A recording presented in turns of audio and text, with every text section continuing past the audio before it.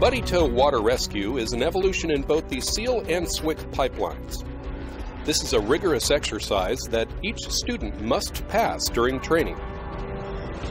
The exercise begins with the students executing a stride jump and entering the water. The student will then rescue crawl stroke to the simulated drowning victim. Once there, the student will assess the victim and do what's called the head escape method to avoid the struggling victim. The student will need to get control of the victim and put them in a straight arm collared tow.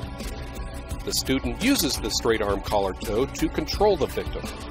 Once the student has the victim on a lateral plane, he will transition to a cross chest carry and swim 25 meters with the victim under control. If at any time the student doesn't execute the stride jump, the head escape method, or the cross chest carry, or the victim is not able to continue a normal breathing cycle, the student will fail.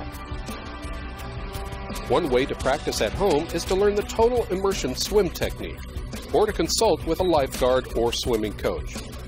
Remember, always swim with supervision from a qualified lifeguard.